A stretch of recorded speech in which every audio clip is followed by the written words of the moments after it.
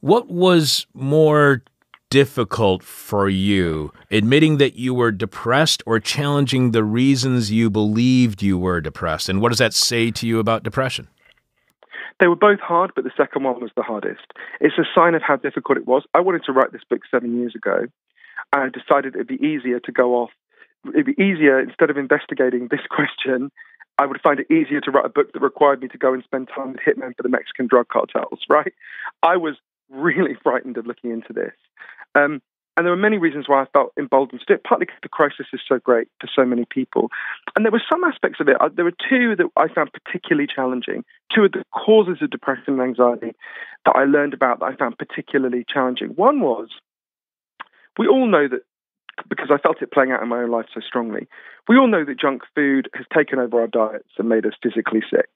You don't have to walk very long anywhere in the Western world to see that.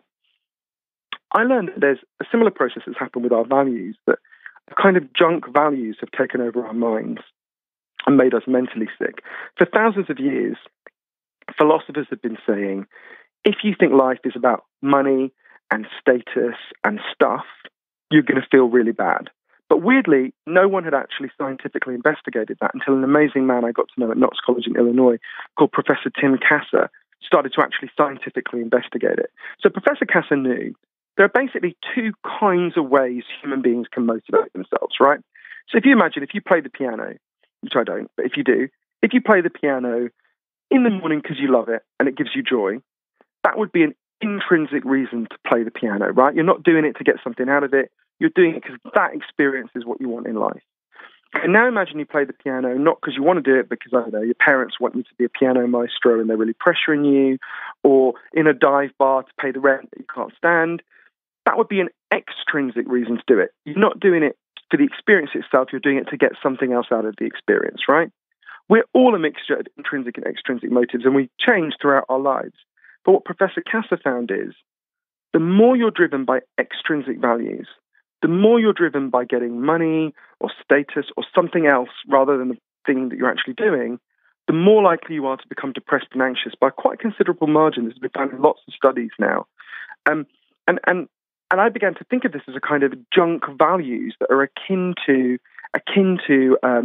junk food. That actually, Professor Kasser has shown extrinsic values have significantly increased throughout our culture. There's a nice little experiment that I think shows what's been going on here. It was done before Professor Kasser, it was done in 1978. You get a bunch of 5-year-olds and you put them all in a sandbox and you split them into two groups. The first group is shown 2 advertisements for a specific toy. Second group is shown no advertisements. And then all the kids go and say, hey kids, you've all got a choice now. You can either play with a nice boy who doesn't have the toy that was in the ad, or you can play with a nasty boy who's got the toy. The kids who haven't seen the advert choose the nice boy, and the kids who have seen the advert choose the nasty boy with the toy. So just 2 advertisements primed people to choose an inferior connection, in fact, a nasty person, and with a lump of plastic over the possibility of connection and kindness, right? I think you can see how that plays out. I mean, I don't have to mention the name of your president. I try to avoid saying it. You can see how that plays out in people's lives. You can see how if you're obsessed with money and status and your wife being hot rather than being like a decent person, or your husband being hot rather than being a decent person, or your husband being rich rather than being a decent person, how that makes people more insecure hour by hour, day by day, how that and there's just many reasons why junk values make people feel worse. But our minds have really been hijacked by that. And I could see that playing out in myself, right? I could feel that. That was very challenging. We are speaking with Johann Hari. He is a New York Times bestselling author. His new book is Lost Connections, Uncovering the Real Causes of Depression and the Unexpected Solutions. Johann's been on our show several times. The last time was discuss his book, Chasing the Scream, The First and Last Days of the War on Drugs. You write that I have come to believe something that would have shocked me at the start of your investigation. We have been systematically misinformed about what depression and anxiety are.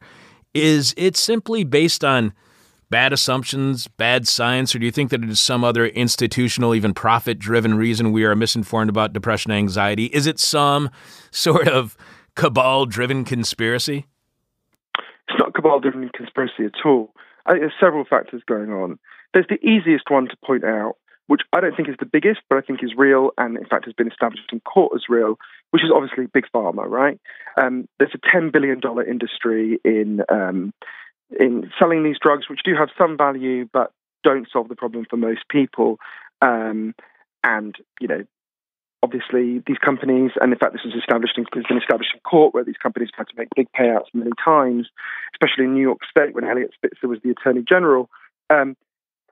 You know, they massively oversold the drugs. They massively overpromised. You know, there's a process that was quite shocking for me to be shown a leaked memo from the company that manufactured the antidepressant I took as a teenager, in which they admitted the antidepressant did not work for teenagers, and yet they were going to carry on marketing it because, as they put it, it would be unacceptable for the commercial profile of paroxetine to release these results.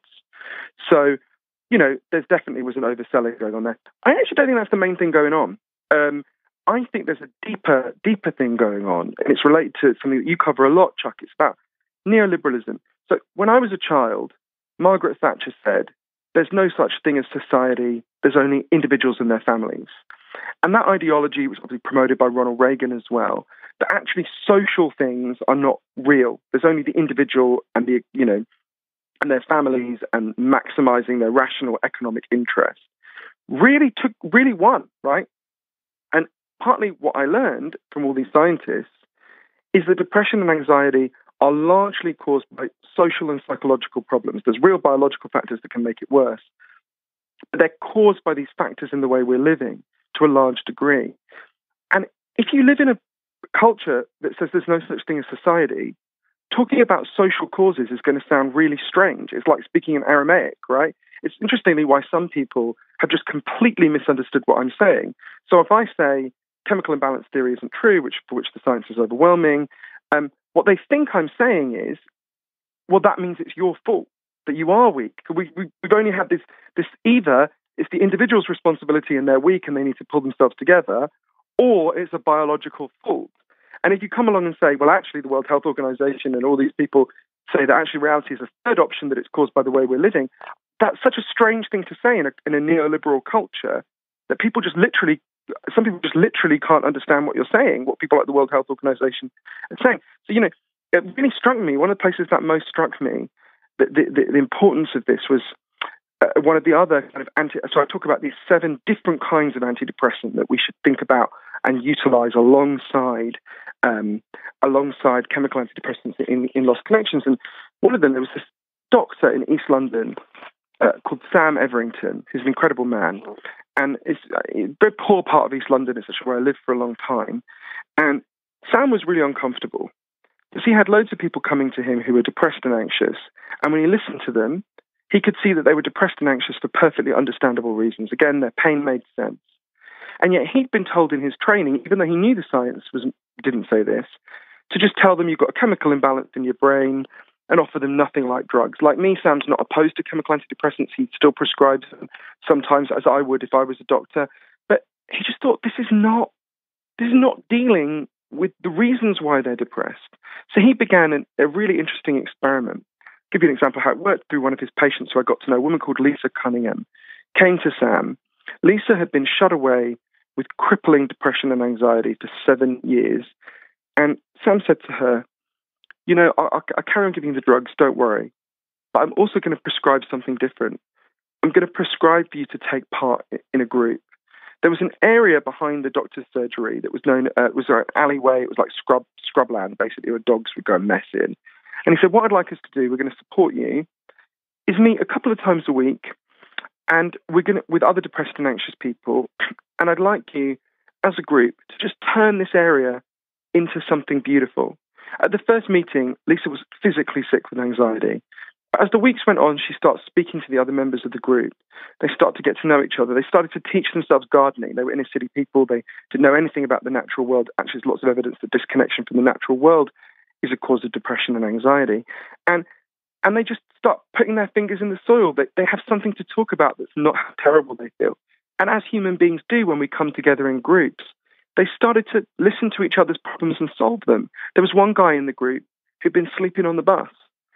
Lisa was outraged. She starts pressuring the local authorities to get him an apartment, which then happened. It was the first thing she had done for someone else in years, and it made her feel better than anything she'd done for herself. And as Lisa and other people put it to me, as the flowers began to bloom, they began to bloom. There was a study in Norway of a similar program that found it was twice as effective as chemical antidepressants, right, in moving people on the Hamilton scale we were talking about. And I think the reason is obvious, because it's actually dealing with why they felt so terrible. Two of the key reasons, their disconnection from other people and their disconnection from the natural world, that were actually driving this depression and this despair in the first place.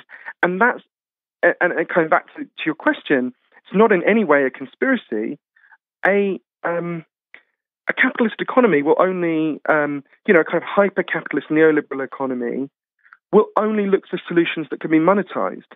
There's a lot of money to be made in just drugging everyone in that group. And there's really no money to be made in them taking part in a gardening program. They reconnect with the natural world, or very little money. And yet that program is twice as effective. So it's more that you get this distortion in the kind of economy we have, where the solutions that can be monetized will be the only solutions that are, promoted and explored most of the time.